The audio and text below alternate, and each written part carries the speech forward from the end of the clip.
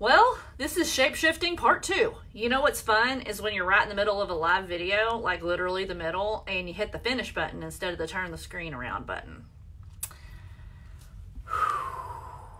It's a whole lot of fun. I'm going to give everybody just a second to hop back on here. Sorry about that, guys. So, if you have not watched Part 1, please watch Part 1. I don't think I've ever done that before. All the lives I've ever done, so whatever. Whatever. Okay, so I am going to show you guys some of the props. I'm going to hit the right button this time. In my office on how I get myself going. Get myself ready to go live on these videos, okay? So let me turn it around this time and not hit finish. Okay. Okay, first things first. First things first. I have this picture of my CEO. Like here's my stand. I put my phone in my stand, but next to my, here's my stand, y'all. Okay?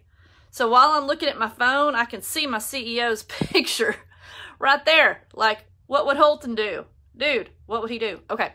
So next thing is, I have all my setup here of my lights and everything.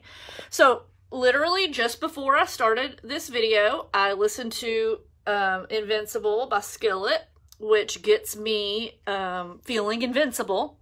So there's another one of my triggers. That's another, y'all, I've told y'all over and over and over that I always dance or listen to music.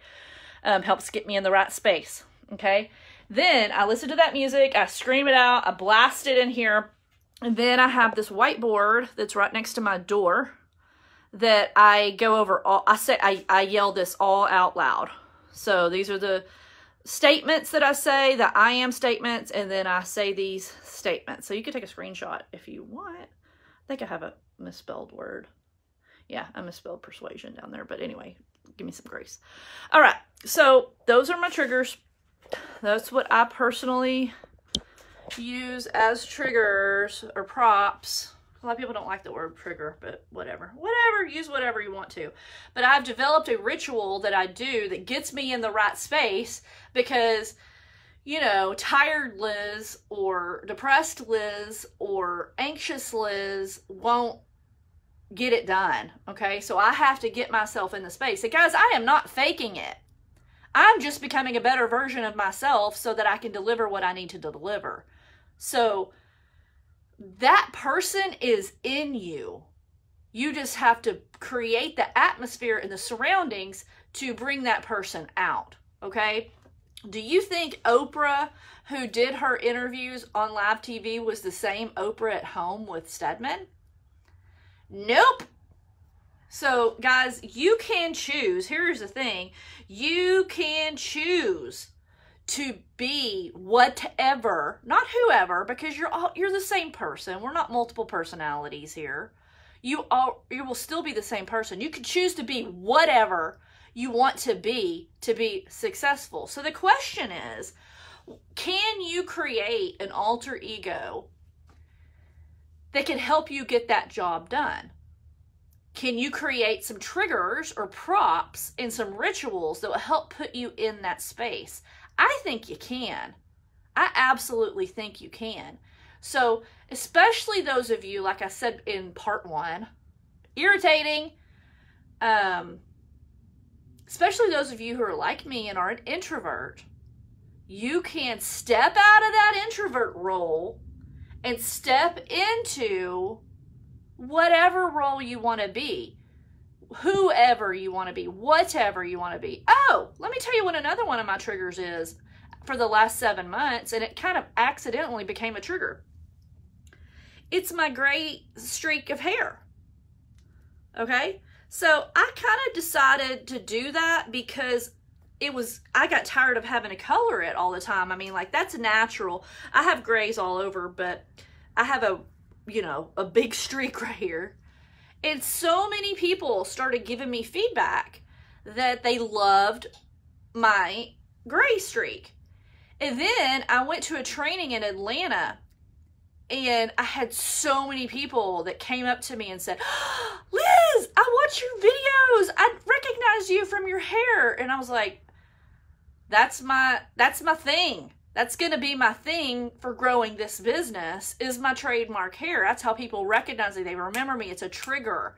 Oh, that's Liz. So triggers can be anything, guys. It just get creative with it.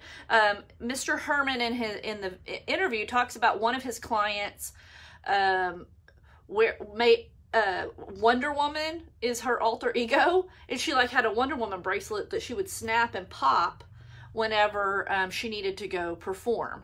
So it could be anything. It could be a necklace. It can be a headband.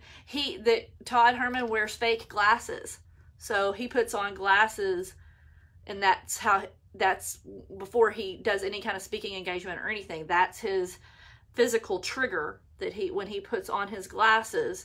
And when he first started doing that, they were fake, they're fake glasses. They're not prescription glasses. Okay, so here's the takeaway. You must take responsibility for what you want to become. Take responsibility for what you want to become and act as if it has already happened. And you act as if you do that by creating that alter ego. Okay, pretty simple. It sounds a little hokey, but if you think about it, every single person I know that creates amazing live videos or recorded videos, every single one of them, without exception, is an introvert. Every one of them. Every single one of them. So they are doing this. They're just maybe subconsciously doing it. But I guarantee you they've created these triggers, and they've created this persona that is able to do what their introvert personality would not be able to do. So ruminate on this and think about it and let me know what you think. And if you create an alter ego, give me a shout out the first time you go live. Love you guys. Go do it.